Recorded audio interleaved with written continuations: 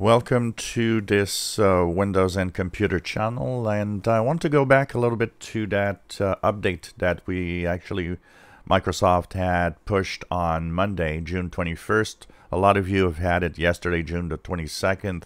I talked about it in a video that was mostly bug fixes.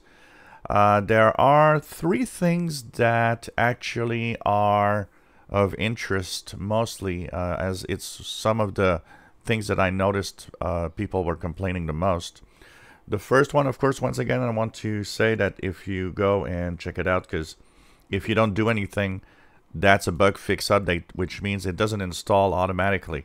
It's really something you got to go and check in the update and security and check for updates. It's an optional download and update, so you might not have it by default, and if you have problems, especially the ones I'm going to talk about, that could be a good idea to actually install it.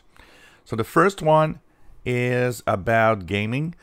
If you had gaming problems in speed of, the frame rates going down after the last update, they fixed that. And actually I had a lot of comments on the channel of gamers saying, oh yes, finally it's back to normal. It is fixed. So definitely they fixed the gaming problems for those that had that. It wasn't everybody. Probably depends on maybe the graphics adapter you had, or it could depend also on the way you're set up. But definitely, I personally didn't see any problems there. But definitely there were a lot of gamers saying, yeah, I got some loss of frame rate since the last update. Well, that's fixed. The other thing to know about is that if you had that high-pitched noise or whine in the speakers, some people using some specific hardware had actually a very high-pitched tone, or kind of a very, very high-pitched whistle, if you want, in the audio since the last update. And so this also is fixed with the bug fixing update that was released. And last thing that some people were having, a few people were having a little bit of difficulty with their Wi-Fi connectivity, apparently. So some people were having a lot of disconnects, and the adapter was not working well.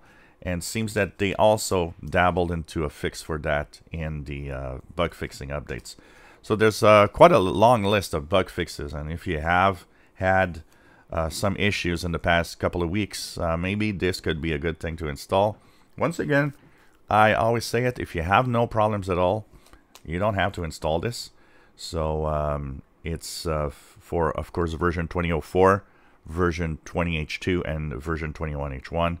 And it is, when you look at the updates, the KB5003690, which is a cumulative update for Windows that was released on Monday, but is still rolling out. So if you have issues, maybe this could be a good fix for the versions of Windows 10.